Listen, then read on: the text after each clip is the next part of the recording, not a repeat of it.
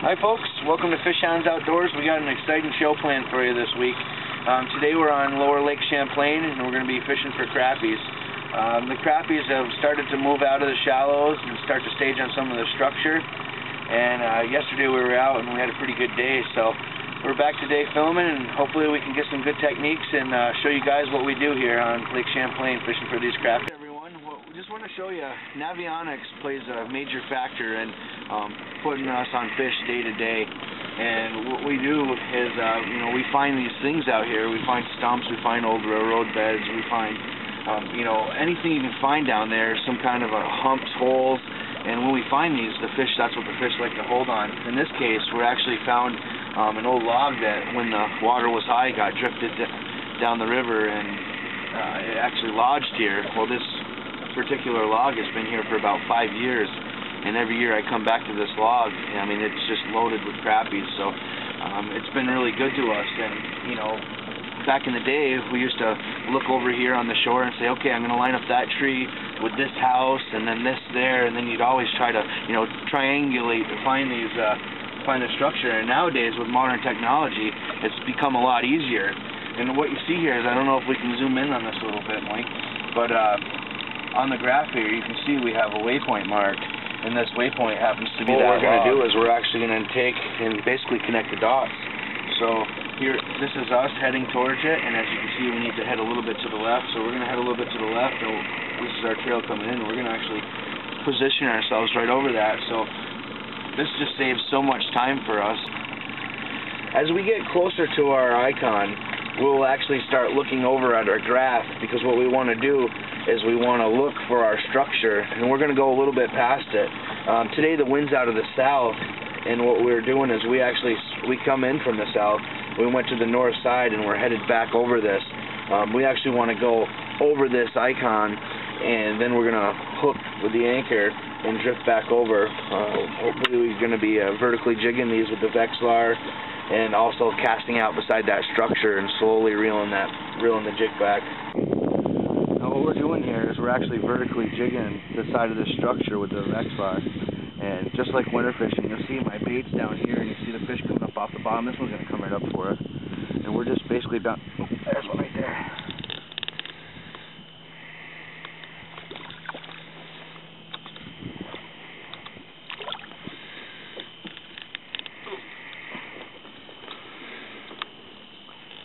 Well, now this is one of two methods that we use. So we'll either, if we're over the top of the structure, when the boat spins in, we'll actually fish with the Vexilar, and we'll jig them right up off the side of the structure. And if the boat swings away, we'll actually cast out, and we'll show you that technique here in just a bit. See if I can entice that. And basically, we're just jigging like we do ice fishing. I'm going to bring that up, and you see that mark's coming right up for it. Give it a little twitch. Oh, here's a better one. Oh, that's a nice fish. Swing them in here. Oh.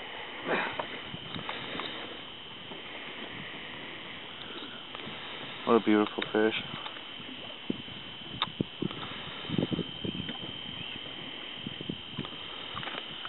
What we're using here, I like to use Mackie plastic, but when we're fishing close to this structure, you tend to hook onto it a lot.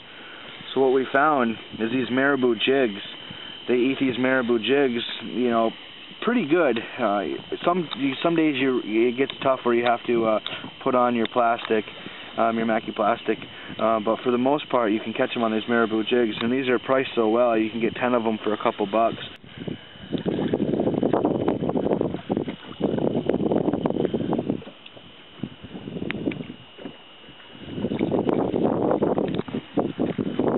Little dance with the sun.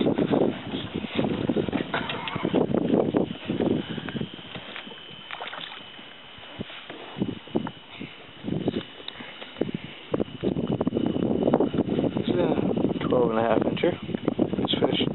She'll go to her. We'll put her back so she can go do her business. Okay, now we're going to show you another technique that we use when we're fishing over structure. Sometimes the winds will pick up, and you can't stay right there on the structure jigging them with the Vexilar. So what we'll do is we'll back off from the structure a little bit. We'll stay anchored to the windward side, and we'll actually mark the structure. Here we have the structure marked with a buoy. Now what we're going to do is we're actually going to take our jig and we're going to cast out along the side of it. You want to get as close to the structure as possible without obviously hitting it. And what we do is we cast out, let it fall to the bottom, and then once it hits the bottom, you see your line will go slack, and then just slowly retrieve that back line on the bottom. As you can see, I'm just barely spinning this. You can either slowly retrieve it just to keep it up off the bottom, or sometimes I like to know where bottom is. I'll actually let it fall to the bottom, and I'll give it a little bump up as I'm reeling, and let it fall to the bottom, and bump up. And you just do that slow retrieve. And, you know, when you get back to the boat, don't just reel that in, because sometimes these crappies will chase that, and they won't commit until that's, you know, a foot below the surface. So this time, we were a little bit too far out from the structure. So what we're going to do, you can see this bait gets a really good action in the water. And what you pretty much, what you want to always figure out what that bait is doing down there. So I like to, I like to look at my bait in the water and say, well, if I'm bouncing that a little bit, what's that bait doing? As you can see, if you let that fall and rise, that bait, it just looks like a minnow or some kind of bait fish swimming around there. So what we're going to do is, we got our structure here, we got it marked. I'm going to get a little bit closer to it and see if we can't pick one up. And we cast out, watch for it to fall. Sometimes when the fish are on, you'll actually see your line, you'll get a hit on the drop if you're on the right spot or the fish are on a good feeding frenzy. So now we're at the bottom, we got the slack in the line, and we're going to start that slow retrieve nice and close to the structure.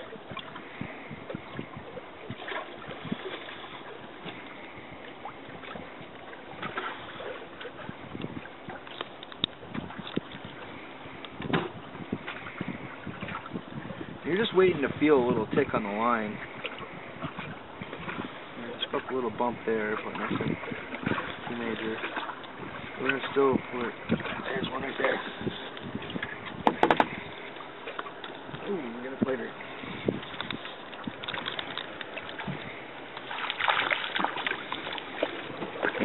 One thing to try not to do is don't hook your marking buoy.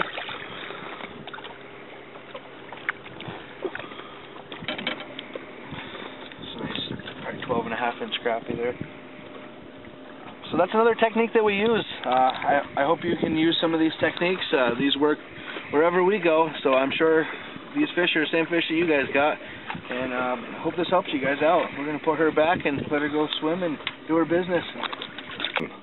What a blast we've been having out here today, catching these white crappies on structure. I think we've probably already caught about 75, 80 crappies. On this week's Fish Hound Finds, we're going to show you about the rod that we're using. This rod is the Jason Mitchell Elite Series Hypermodulus 5-foot ultralight action spinning rod.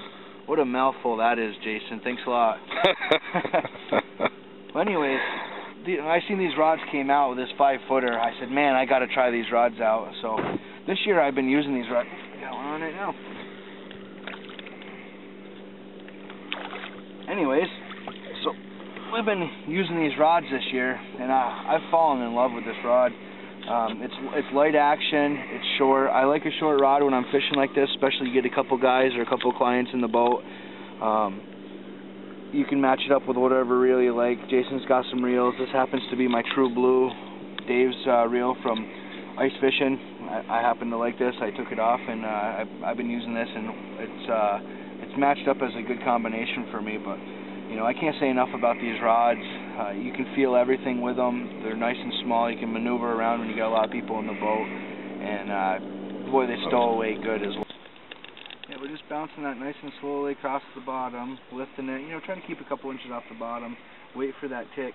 Oh, there's one right there. That's a good one. I'm going to tighten up the drag a little bit.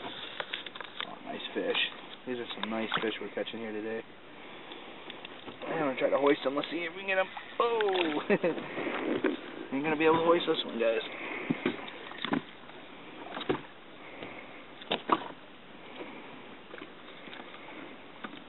What a blast out here today catching these fish, I'm telling you. One last thing that I wanted to mention to you guys is if you're out here fishing the spawn, you know, it's nice to take some fish. We all like to eat fish, but it's also good to put some back so we can come back and catch some tomorrow, and even in the future generations, so your kids, your grandkids can come back. So I want to show you, I got some white crappies. We're not keeping any fish today. We only kept some for picture purposes. And I want to show you what the difference between the males and the females are. This time of the year, the males really get into their color, so they darken up. So it's pretty easy to tell what the males are.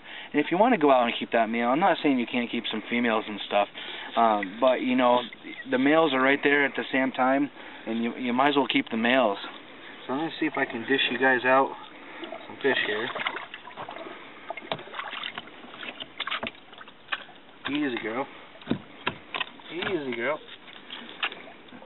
Now here we got a female. You can tell with a female, you know, it looks like your typical white crappie, but you can also see she's got a bulge in her belly. She's not spawned out. So, you know, ultimately we like to put them back, you know, so they can go and do their spawn, and then we can have some more. Now, we got one male in here. He's a little bit smaller, but I think he's got the good color, so you'll be able to see. Now, as you can see, this male's a lot darker, really black, really beautiful fish. I'm going to see if I don't know if they're going to flop on me or not, but I'll try to get a female out too so you can kind of see the difference.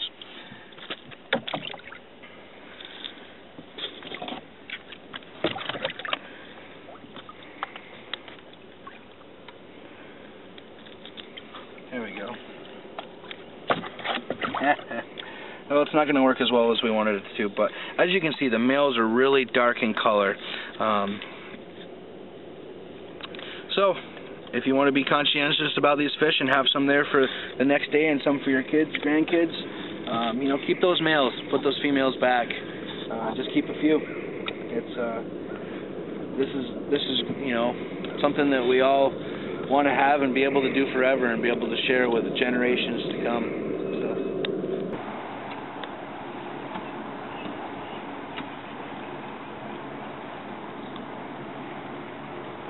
Hope you enjoyed your time here. I'm your host, James Valatica from Hounds Outdoors. See you on the water.